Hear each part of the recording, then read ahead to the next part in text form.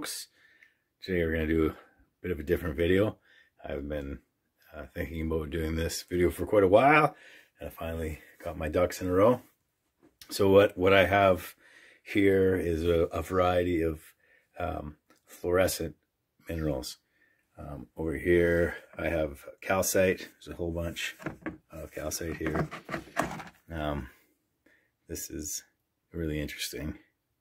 Calcite, I call it dragon scale. I just love how those blades formed. There's a few varieties of calcite. Here's some amber. Got a big chunk of Indonesian amber, and then I'm not sure where that amber's from. Here we have a couple pieces of corundum. So those are basically low quality ruby. Right here is a pile of opal and some mystery material on a couple of these rocks that I think is also opal. Here's a couple of pieces of fluorite, some more fluorite in various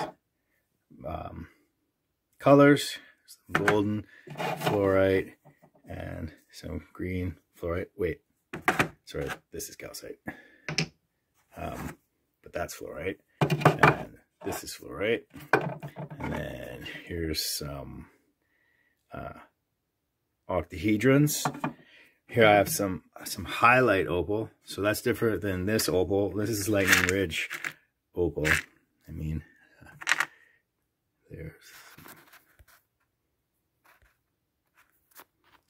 if we can get any color. They're not, see, there's some color, but they're dry, and I mean they're just rough, but trust me, there's beautiful color in there. I'm gonna hit these with a variety of UV flashlights.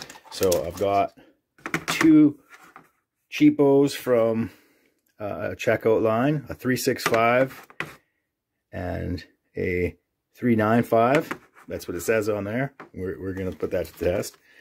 Here's another one, another cheapo. These are like $30 for the two together, and this was another $30. Defiant. Here's one that I borrowed from a friend, and it's actually quite good.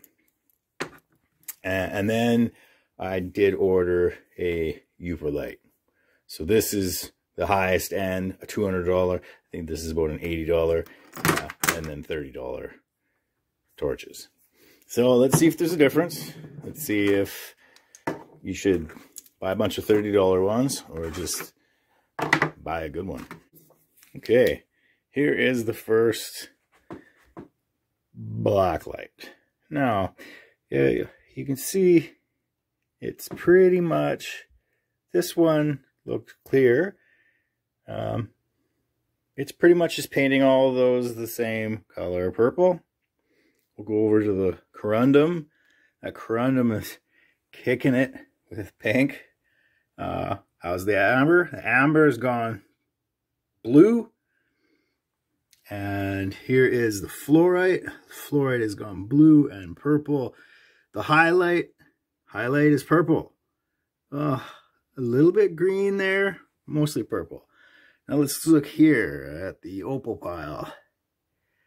And yeah, again, it's mostly purple. You can see there's a couple pieces that are glowing blue in this pile. And now I'm gonna turn off the light and see which ones of these glow. Not much. They didn't get much at all. There's a little bit of afterglow there. Charge that piece up and a little bit of glow. Now the next of those cheap skinny lights, the $15 ones. The corundum almost looks orange under this light. This light is the 395, and it's basically just looks white. Just looks like white light on all of those. The corundum really glows. The amber really glows. Wow, the fluorite is kicking it. Not all of the fluorite though. The cubes are not super hot. The highlight's glowing green. That's a little more true to its nature. And the opal pile. Again, we're getting some glowing blue. And the rest not at all. This one's liking this wavelength. And yeah, a little bit of afterglow over here. A little bit of glow. Now we'll try the $30 light. Okay, $30 light. These all look pink. That one's still fairly clear. Pink, pink, pink. The corundum is also pink. All right, the amber is sort of blue or maybe a little green. Wow. Wow, that fluorite went clear. That other fluorite is just freaking out back there. Wow, those guys are like light brights. Ooh. Ooh. The highlight. Meh. Whoa. Some glow in here. Definitely some glow over here. Let's see if it charges. Yep. Here. Yeah, very good glow. So now we'll move up to the $100 UV light. Oh, look at that. Now we're starting to focus. Yeah. Now we're starting to see the variation that I know is here. So we have some peach and some orange, some pink, more of the pink and peach. How's the, wow, that corundum is so bright. Look at that ruby shine. Nope. And the amber looks good. The fluorite, sort of all of them are glowing the same. And now look at that highlight. Wow, the highlight opal looks beautiful. Wow. And the other opal pile. So, oh, these pieces here, I think these ones have a terrific afterglow. Nope. Not under this light. You can see those calcite blades in that geode. Or you can tell them apart now. This over here, super white. It's got a great glow. Yeah, look at the afterglow. Let's charge this pile up. Nice. That is a good couple seconds of glow. This geode, the same sort of thing. Beautiful afterglow. Okay, this is the last Upper light. The cost me $200, but I think it's cheaper in the States. All right, so here we're starting. I mean, it's very similar to that $100 one. You're getting the variation in these colors of calcite. Excellent. You're getting a very nice red from the corundum. The amber has got its beautiful blue glow. Okay, the fluorite is, wow, and look at the highlight. Ooh, beautiful. That highlight is a beautiful green. And the fluorite is a beautiful purple. You can see that calcite is pink. More, I think, fluorite with this opal. And I'm going to go ahead and check the glow.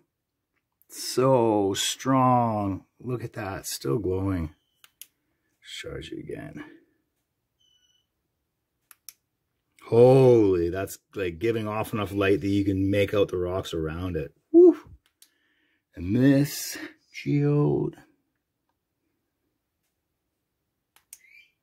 Yeah, it's pretty cool. So I also bought a light bulb, a UV black light bulb, because I wanted to make a display case for these. Here's what the bulb looks like. it's almost non-existent.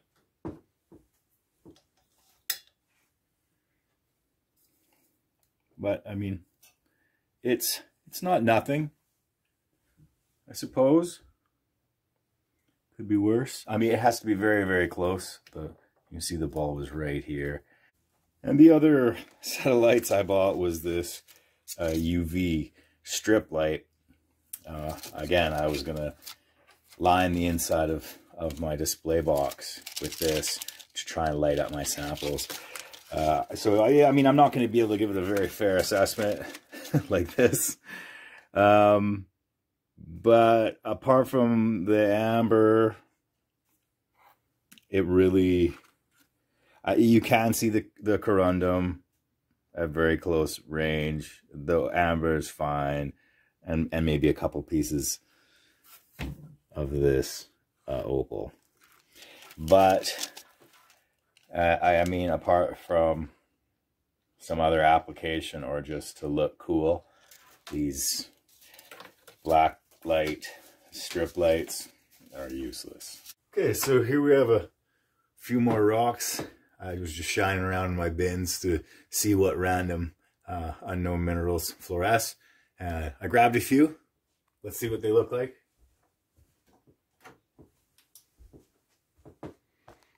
Okay, here we have some calcite.